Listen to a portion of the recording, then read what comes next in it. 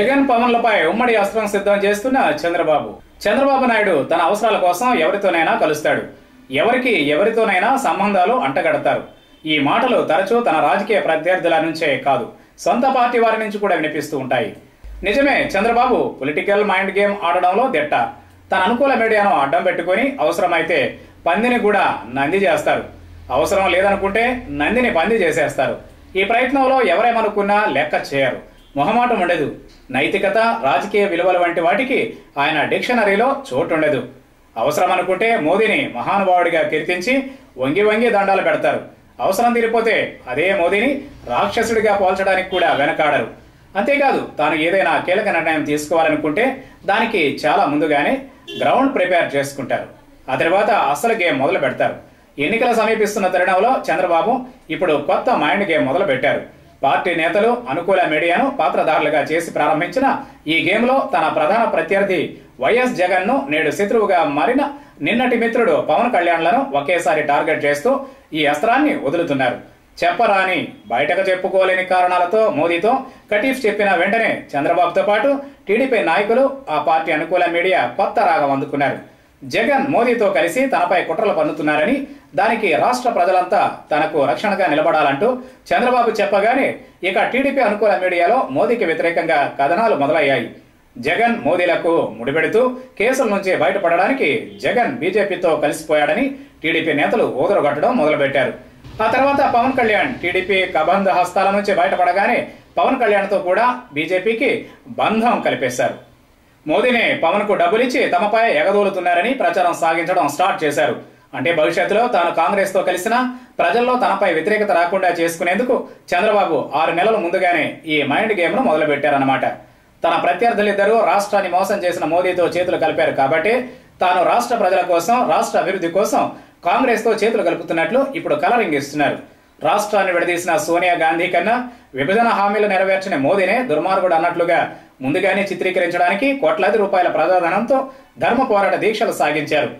బీజేపీని చేయాల్సినంతగా బదనాం చేసి ఆ పార్టీకి వైసీపీ, జనసేనలను ముడిపెట్టి ఈ ముగ్గురు దుర్మార్గులే, రాష్ట్ర అభివృద్ధి వీళ్ళకి ఇష్టం లేదు, అందుకే అధికారంలోకి రాగానే ఏపీకి ప్రత్యేక హోదా ఫైల్ మీద తొలి సంతకం చేస్తాయన్న కాంగ్రెస్ తో కలుస్తున్నట్లు చెప్పుకొస్తున్నారు.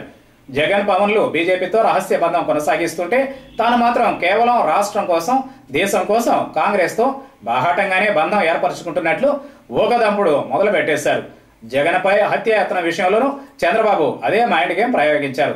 జగన్పై దాడి జరిగిన వెంటనే ఆపరేషన్ గరుడలో భాగంగానే ఈ దాడి జరిగిందని, తన ప్రభుత్వాన్ని పడగొట్టే కుట్రలో భాగంగానే మోదీతో కలిసి జగన్ కోడి కత్తి నాటకం ఆడారని దాడి జరిగిన రోజే మొదలుపెట్టారు. దీంతో ఆ దాడి వెనుక కుట్ర కోణం బయటకు రాకుండా ముందుగానే మైండ్ గేమ్ స్టార్ట్ చేసి ప్రజల దృష్టి మళ్లించే ప్రయత్నం చేశారు.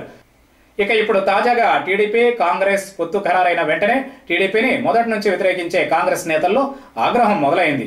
కాంగ్రెస్ పార్టీ మీద అభిమానంతోనే ఆ పార్టీ జీరో స్థాయికి దిగజారినా అంటిపెట్టుకుని ఉన్న మాజీ మంత్రులు వట్టి వసంత్ కుమార్, పసుపులేటి బాలరాజు, సి రామచంద్రయ్య వంటి నాయకులు బయటకు వచ్చేశారు. మరికొందరు నాయకులు కూడా కాంగ్రెస్ గుడ్ బై చెప్పే ఆలోచనలో ఉన్నారు. అలాగే టీడీపీ నేతలు కూడా అదే ఆలోచనతో ఉన్నారు. పార్టీ ఆవిర్భావం నుంచి టీడీపీని అంటిపెట్టుకుని ఉండి కాంగ్రెస్ ను వ్యతిరేకిస్తూ వచ్చిన కేఈ కృష్ణమూర్తి, అయ్యన్న పాత్రుడు వంటి నేతలు అధికారాన్ని వదులుకోలేక బాధను దిగమింగుకుని పార్టీలో కొనసాగుతున్నారు. తెలంగాణ ఎన్నికల్లో కాంగ్రెస్, టీడీపీల కూటమి ఓటమి పాలైతే వీరిద్దరితో పాటు చాలా మంది టీడీపీ నేతలు బయటకు వచ్చే అవకాశం ఉంది. ఇప్పుడైతే చంద్రబాబు రాష్ట్ర అంశాలను వదిలేసి జాతీయ రాజకీయాల మీద దృష్టి పెట్టడంతో చాలా మంది నాయకులు దారులు వెదుక్కునే పనిలో ఉన్నారు. వచ్చే ఎన్నికల్లో గెలుపు కష్టమని భావిస్తున్న నేతలు ఇప్పటికే వైసీపీ, జనసేనలతో టచ్ లోకి వెళ్లినట్లు ప్రచారం జరుగుతోంది. టీడీపీకి గుడ్ బై చెప్పే నేతల్లో కడప, కర్నూలు, చిత్తూరు, ప్రకాశం, ఉభయ గోదావరి జిల్లాల్లోని వారే ఎక్కువగా ఉన్నట్లు తెలుస్తోంది. వీరు వైసీపీలో చేరడానికి అవకాశం లేదు. ఎందుకంటే చాలా నియోజకవర్గాల్లో ఆ పార్టీ అభ్యర్థులు ఇప్పటికే ఖరారయ్యారు. కొత్తగా పార్టీలోకి వచ్చే వారిని చేర్చుకుని పార్టీని నమ్ముకున్న నేతలకు అన్యాయం చేయడం జగన్ కు ఎంత మాత్రం ఇష్టం లేదు. నాయకుల కొరత ఉన్న జనసేనకు మాత్రం అవకాశం ఉంది. ఇప్పటికే తూర్పుగోదావరి జిల్లాలో వరుపుల సుబ్బారావు, తోట త్రిమూర్తులు లాంటి టీడీపీ ఎమ్మెల్యేలు జనసేనలో చేరడానికి సిద్ధమవుతున్నారు కూడా. ఈ విషయం ముందే గ్రహించిన చంద్రబాబు బీజేపీ కుట్రలో భాగంగానే వారంతా జనసేనలోకి వెళుతున్నారని ప్రచారం మొదలు పెడుతున్నారు. దీనివల్ల బీజేపీపై ఉన్న వ్యతిరేకత జనసేనపై చూపి ప్రభుత్వ వ్యతిరేక ఓటు చీలిపోకుండా చూడాలన్నది చంద్రబాబు ప్లాన్ గా ఉంది. దీనికోసం అవసరమైతే రేవంత్ రెడ్డిని ముందుగానే కాంగ్రెస్ లోకి పంపినట్లు టీడీపీ సీనియర్ నేతలు కొందరిని చంద్రబాబే జనసేనలోకి పంపించే ఆలోచనలో ఉన్నట్లు సమాచారం. ఒకవేళ వారు జనసేన పార్టీ తరఫున పోటీ చేసి గెలిస్తే ఎన్నికల తర్వాత వారిని తిరిగి టీడీపీలో చేర్చుకునే ప్లాన్ వేసినట్లు తెలిసింది. దీనివల్ల ఒకే దెబ్బకు రెండు పెట్టాలన్నట్లుగా ఒక పక్క పార్టీ కోవర్టుల్ని జనసేనలోకి పంపడం, రెండు టీడీపీని నిర్వీర్యం చేయడానికి జనసేనతో కలిసి బీజేపీ కుట్ర పన్నుతోందని ప్రచారం చేయడం, ఇది చంద్రబాబు మైండ్ గేమ్ లో మరో భాగమే. అయితే ఇక్కడ విషయం గమనించాలి. గతంలో చంద్రబాబు ఆయన మీడియా ఏం చెప్పినా జనం నమ్మేశారు. జగన్ 1,00,000 కోట్లు దోచుకున్నాడని, ఆ డబ్బును లారీల్లో తీసుకొచ్చి రాజధాని కట్టేస్తానని చంద్రబాబు చెబితే నిజమేనని నమ్మేసి గత ఎన్నికల్లో టీడీపీని గెలిపించారు.